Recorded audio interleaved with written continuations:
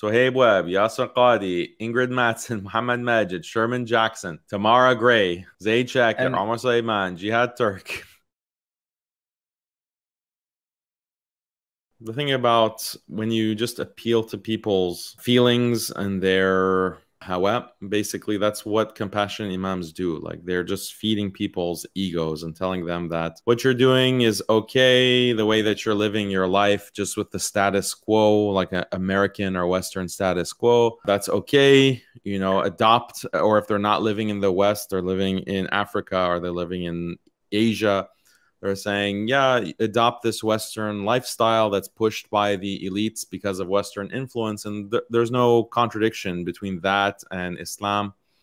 You know, this whole issue of gender mixing is becoming a big topic this past week because people are realizing that some of these supposedly traditional scholars are promoting all kinds of gender mixing. So gender mixing is a big part of Western culture.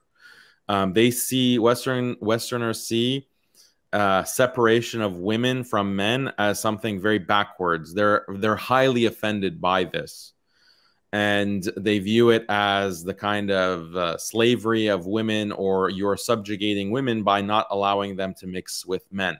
So this has become this has always been like a criticism from the West against Islam, but for most of Islamic history in the colonial period, the Muslims stood strong and said, well, no, this is our religion. We are not going to mix genders. We're not going to create a situation where zina is going to run rampant as it is in the West. So no, we're not going to compromise on this. Now we have supposed scholars and Islamic institutions that are pushing for gender mixing, and they're doing it in subtle ways and sometimes not so subtle ways. So an example of a not so subtle way that they do this is in the masajid. So in the US, we have something called the Fiqh Council of North America. It is headed by Yasser Qadi, and the Fiqh Council of North America put out a statement, or a fatwa rather, that all masajid must allow women to pray in the main prayer area of the masjid with the men with no barrier. This is their fatwa. I've posted to it on my Telegram channel many times. There's been an article about it, deconstructing this fatwa on muslimskeptic.com. They're saying this is like gender mixing in the masjid, because you're saying that if there's any barrier between the men and women, this is actually violating the fatwa. This is like haram, basically. And they published this fatwa. It was signed on to by all of the celebrity shuyukh, famous celebrity YouTube shuyukh. And that's, you know, an explicit call for gender mixing in the masjid. And if you go to the masajid of these figures, they actually have implemented that. Like, it's not enough to have, like, because some masajid are 2 stories, and there might be a second story where the women pray and they can see the imam like from above, but it's hard or it's impossible to see the women. The men and women are still separate. But even that is a violation of this fatwa, because the fatwa says, no, those women don't have to pray in the balcony. If they choose, if they want, they should be able to come to the main musalla and pray in the main musalla with men with no barrier. So this is one of the examples of an explicit push for gender mixing. But there's like more subtle ways that they do it too, more subversive ways. They also, in their advertising, they're constantly showing pictures of their gatherings, like their lessons.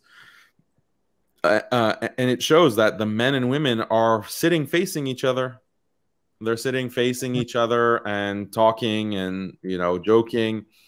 And the sheikh is right there with teaching a dars, teaching some book of fiqh. And then, you know, the male students and the female students are so close, so close to each other that if they reach out, they could touch each other. So this is what they say. The masjid of the Prophet Muhammad ﷺ and the masjids during the time of the 4 rightly guided caliphs did not have a barrier separating men and women. Men prayed in the front, children in the middle, women behind the children. All the schools of Islamic law, Sunni and Shia, agree on this point. So why should we adopt any other ideal? When women are in the main musalla, they are naturally more attentive, more engaged, and thus better able to fulfill their function as awliya, supporters and contributors to establishing the Muslim community. Some Muslims argue that the barrier is necessary to guard against fitna. However, the Prophet ﷺ never stated that a woman's presence in the mosque in and of itself is a source of fitna. The instruction to men to avoid fitna is to lower their gaze, not to put a physical barrier that blocks women from the main musalla. The benefit and the rule of having women engaged in the masjid outweighed some hypothetical possibility of fitna. Subhanallah. We call upon masjids to ensure that women have access to the main musalla to perform salah, listen to the Jummah khutbah, or attend and participate in lectures or discussions. This should be in addition to any separate area that currently exists for women. So the masjid might have a separate area for women, but there needs to be additional accommodation for those women to come to the main musalla. Recognizing that the architecture of some masjids may make it difficult to find a barrier-free space for women in the main musalla, especially for Jummah, masjids still have a duty, the duty to find a solution to realize the sunnah of including women in the main musalla. They went from calling it like, oh, there's nothing from the Prophet ﷺ to say that women in the masjid in and of itself is a fitna, to saying that, oh, it's a sunnah of including women in the main musalla. They have to say have the sunnah is to include them in the main musalla and have them participate in discussions and lectures and attend the khutbah. Like, what sunnah is this? Like, where's the sunnah of women attending the Jummah khutbah or being participating in lectures? The sunnah, when we read about the Ummahat al-Mu'mineen, they had a barrier, like when they were talking as teachers. I mean, look at the signatories, the people who signed this, endorsed by the following: ISNA's Task Force for Women-Friendly Masjid. So you have a bunch of these people, feminine, like Hind Mekki is like a major feminist, Aisha Adawiya, major feminist, Sarah Saeed, major feminist. Then you have Muzammil Siddiqui, he's a reformist, pure reformist. Munir Farid as well. I mean, these are known. Hassan Qazwini, she. But yeah, here below you can see Sohaib Webb, Yasser Qadi, Ingrid Mattson, Muhammad Majid, Sherman Jackson, Tamara Gray, Zaid Shakir, Omar Sulaiman, Jihad Turk, like the guy from Bayan that you guys might know. This turban hijab wearing feminist that runs Bayan Institute. So yeah, I mean, the effect of this, it has a very tangible effect on the Muslim community, because when we were coming up, we were growing up, and we were participating in the masjid activities and being active, the religious Muslims who were in the masjid, they were maintaining haya, and they were avoiding any kind of mixing, ikhtilat. And there were liberal Muslims, so liberal Muslims were engaged in mixing. And so may Allah forgive them and guide them. May Allah forgive and guide us. But there was a distinction, like those liberal Muslims knew that we're not going to bring that kind of mixing to the masjid. We're not going to bring that kind of mixing and force it onto the masjid. So there was this divide between the practicing Muslims and the non-practicing Muslims.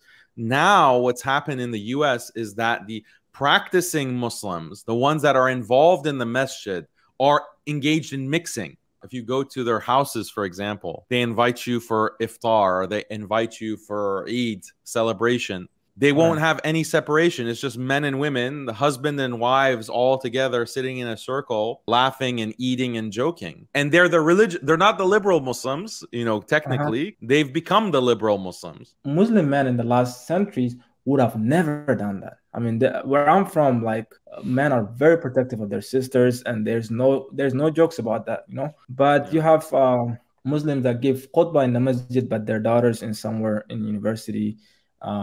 And subhanallah, is crazy, but alhamdulillah, maybe their daughters don't even wear hijab.